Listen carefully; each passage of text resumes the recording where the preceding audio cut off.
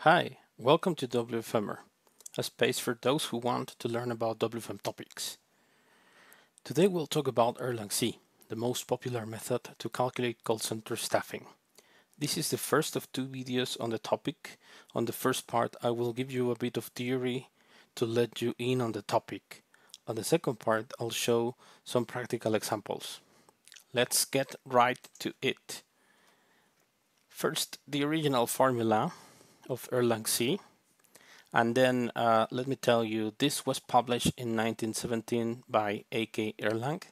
In case you want to find out more about him, well, you can do that. Then next, what does this Erlang C formula do?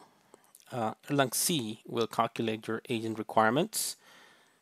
And why would I use Erlang C? And when should I use it?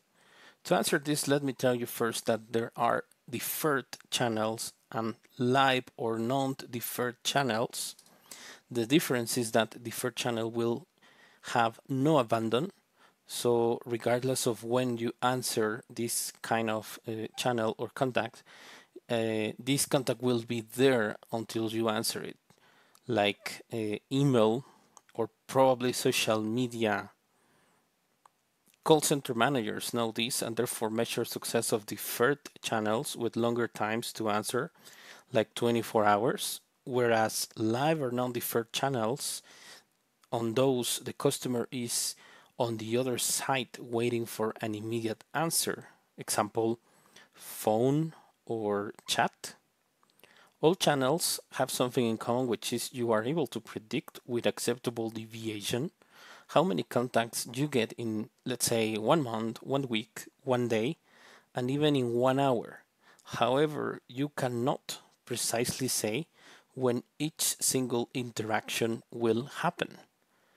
So if we put this randomness and then the fact that the customers will be waiting for an immediate response together, then Erlang C is the most suitable for this kind of challenge. All right, so live channel, then Erlang C. Next, how does it do it? Well, Erlang C formula will simply assess how likely it is that a caller will have to wait for someone to answer the phone based on the forecast volume, the AHT, the service level threshold. Then it will calculate the amount of agents that you need to comply with your service level in an acceptable time. So far, so good, right?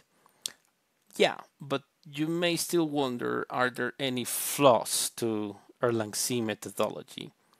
Yes, it is not perfect since Erlang C equation does not take into consideration abandon, okay? However, well, it's still acceptable, and you may ask yourself, if it doesn't factor in abandon, why use it at all? Well, you can use it for free, whether you prefer Excel or Google Sheets.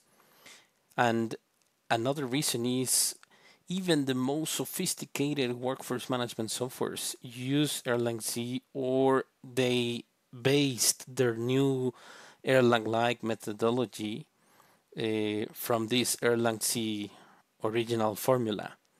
And it's very likely that you know that WFM tools or workforce management tools are great, but they are also very expensive. So to me, being free and well, not having to pay this much money and versatility of using it in different platforms is good enough reason.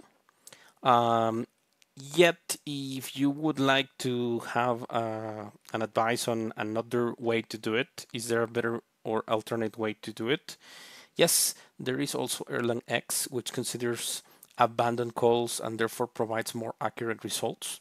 The only thing is, once again, you have to pay for this. So it truly